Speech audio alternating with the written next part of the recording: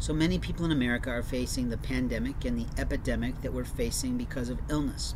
Illness has taken many forms across our land for many, many years. We of course have the illness of cancer, which is one way of God calling us home.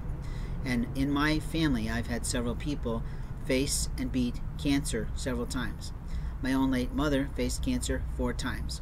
I have a sibling who faced cancer, I believe, 2 times.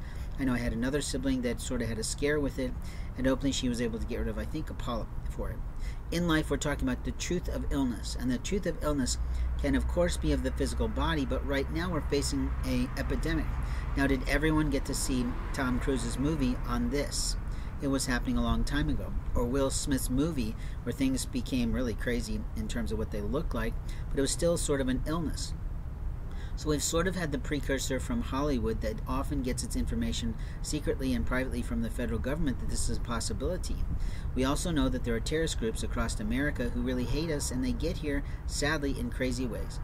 Yesterday I saw a young man in the store that I typically shopped at almost every day, several times a day, because that's how I feed myself, and I'm allowed to do that. I'm allowed to decide where my discretionary income is going to be spent. Who I spoke with on campus, it took me till today sort of to remember him and how I met him, but he speaks a pretty modest version of Japanese, and he's Chinese. But he was there with his parents. He also speaks incredibly good English, but I was sort of surprised by this, because he had told me that his parents were still back in China. Now, in life, we have moments of time to speak the truth about illness.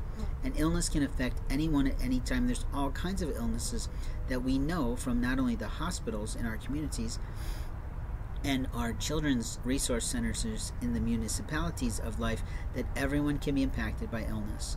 It might be not directly upon us or directly upon our family members or extended family members, but it could be on our friends and our what we call family of choice members.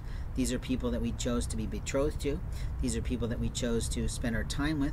These are the people that really mean something to the impact of our spiritual life, our educational life, our emotional life, our psychological life, our intellectual life.